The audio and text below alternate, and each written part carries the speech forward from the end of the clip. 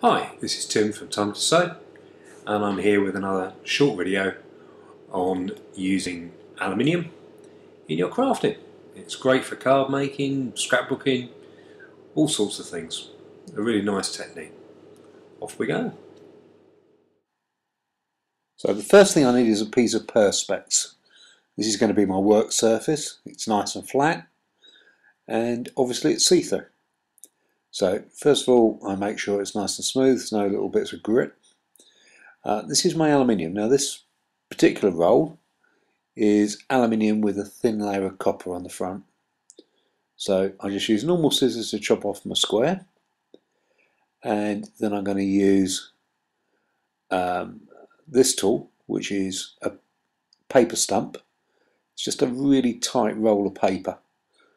Don't be tempted to stir your tea with it, or it miraculously turns back into a sheet of paper. The nice thing about it is it's softer than the metal, so you can rub away on the metal to flatten it without scratching it. So there we go, that's my square nice and flat. Now the first technique I'm going to show you is using normal metal embossing stencils. So this is the sort of thing you'd normally use with card, and as working a stencil with card, I'm going to attach it with a piece of sellotape to my piece of perspex.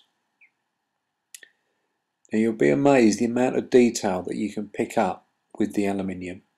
So you don't want to put too thick a tape on or put any more than you need to. So I'm just touching it over the edge rather than being too heavy-handed with it.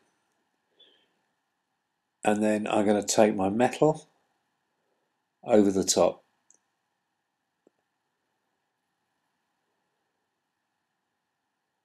Don't ever be tempted to skip this stage. There's nothing more frustrating than getting halfway through and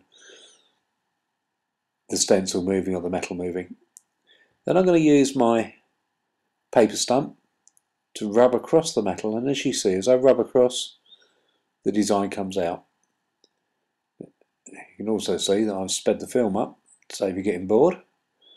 Once I can see the shape, I then use the tip of the tool to bring out the detail. The secret with the aluminium is to always work progressively. So you use the bluntest tools first. So here I am just going round, bringing out all of the detail that I can see within this stencil. Just putting in the edge as well. Now that's pretty much all I can do with the paper stump tool. And so I'm going to swap to this tool. This has got a nylon tip and a ball shaped end. So this is a much larger version so you can see the shape. And I'm going to run that round, pointing into each of the edges.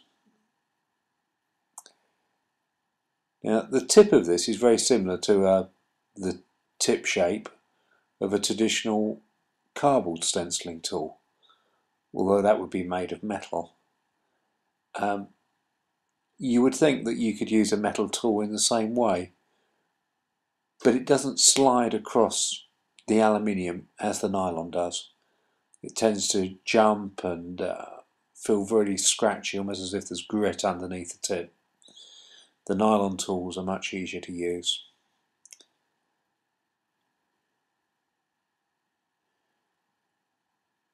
So now I'm going round again, but this time with a pointed tool to pick up even more detail.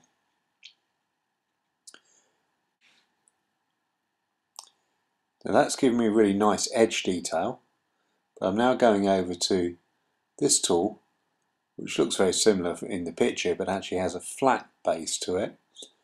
And I'm just flattening the bottom of each of these shapes.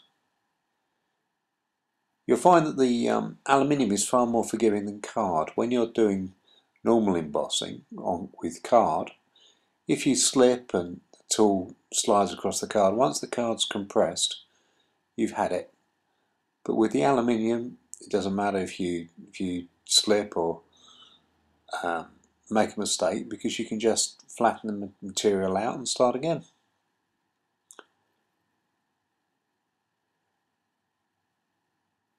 Just a little bit here that I've missed, so I'm going back over that. There we go.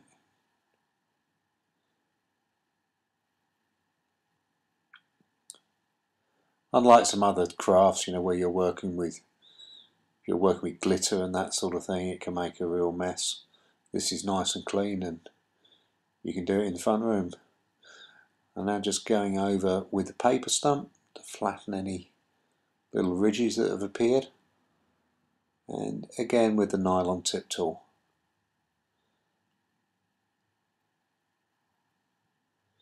Now, the reason for working on the perspex is that every now and again you can lift the perspex up and have a look at it from the base and see if there's anywhere that you've missed. On a geometric design like this, it's not too bad, but sometimes there can be whole elements of the design that you've left off. And obviously there's not a right or a wrong way of doing this. For some cards you might not want this level of definition, in which case stop earlier, just use the paper stump. It can also be quite nice to have a graduated effect by putting a lot of detail one side and less detail on the other, and it has the effect of looking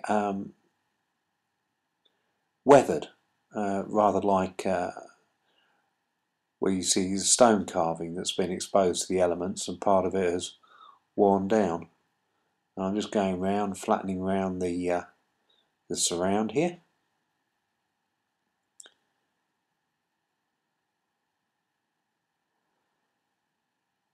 I could actually have just used the paper stump to do this, but I like the nylon tip tools. There we go. And here we are. This is a finished piece with a little piece of card round. Now this is embossed, as in the design is going out, and this is debossed with it coming forward. And you can see the difference between the straight aluminium side of the metal and this side with the copper coating. And here we are in close-up, aluminium and copper.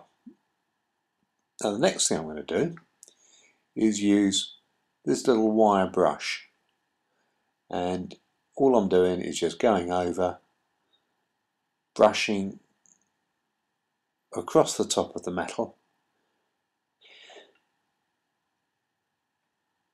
Now because it's a thin layer of copper over aluminium, what I'm doing is actually scratching through the copper to the aluminium below, which will give me a nice sort of depth of colour and visually just increases the look of the emboss. Now this is the same thing, just doing exactly the same thing but on the aluminium. Now what I'm using here is a mould made by 10 Second Studio. These are the people that make all of the tools I'm using, and it gives far more relief than a stencil does. The stencil only has the relief of the thickness of the metal. The pattern on this block is probably 3 times the depth. So again, I've attached it with sellotape, and I'm just going across with my paper stump to bring out the design. And so the film's been sped up, again save you getting bored, but you can see it's still not a long process. I'm just going round, finding the edges and working progressively. So there we go, there's just the outline of the design.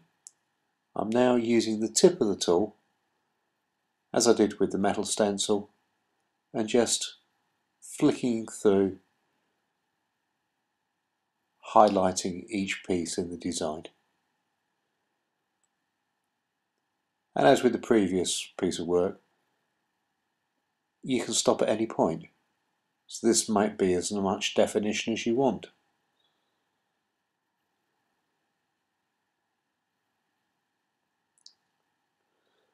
Sometimes I find I could be working away at a piece like this, assuming I'm going to work from this side, and then when I take it off, decide that I prefer the other side. So that's about as much detail as I can get with the paper stump. So I'm going to swap now to one of the nylon tip tools. I'm going to use the nylon tip tool with the rounded end first off, and I'm just going to go into each of these little pieces of detail in the design and give it a little bit more definition.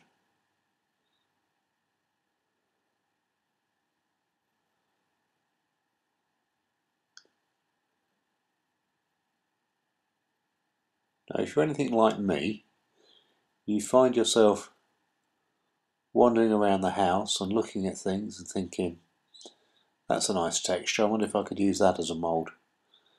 Anything I find, the rule of thumb that I use now is that if it's firm enough that I can push it with my fingernail without my nail going into it, that's solid enough to use as a mould. So I've done designs using the texture on the frosted glass of the bathroom window. I've used stone, previously carved stone, I've used cast iron. Just keep your eye out while you're wandering around. I found a lovely old oak gatepost where the elements had worn back the soft wood between the grain and left the grain of the wood exposed, and that made a really nice design. It's rather, as you can see, it's rather like brass rubbing. I'm now using a pointed tool to get that last little bit of detail in each of these elements. Obviously, the more intricate the design, the longer it will take.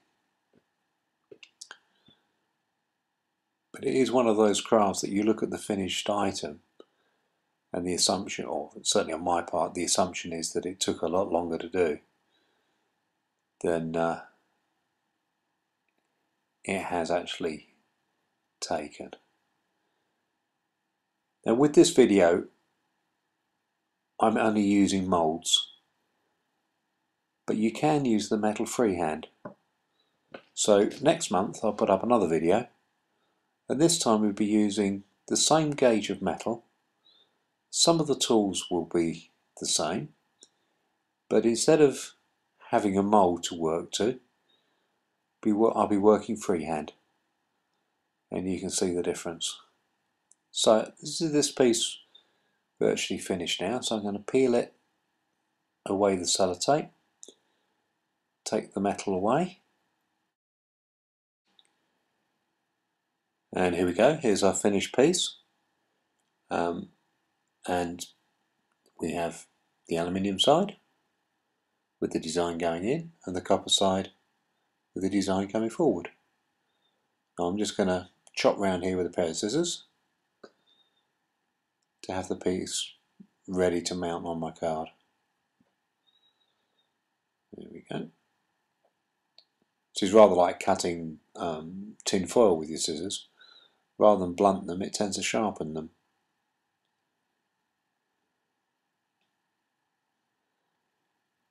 When you're handling the metal like this, you can put little wrinkles and bits in it, so now I've cut it, I'm just going to go around and smooth the edge off.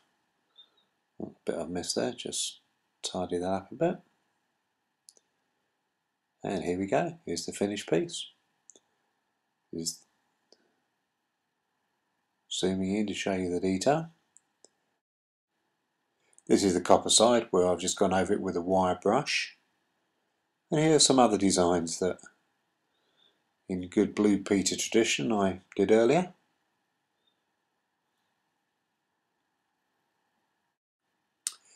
Next comes a picture frame with a little picture of Hamish. The metal was worked in the same way and then just applied to a cheap frame. Well, thank you very much for watching. As always, all the equipment shown is available on our website www.timetosew.com. Thank you for watching.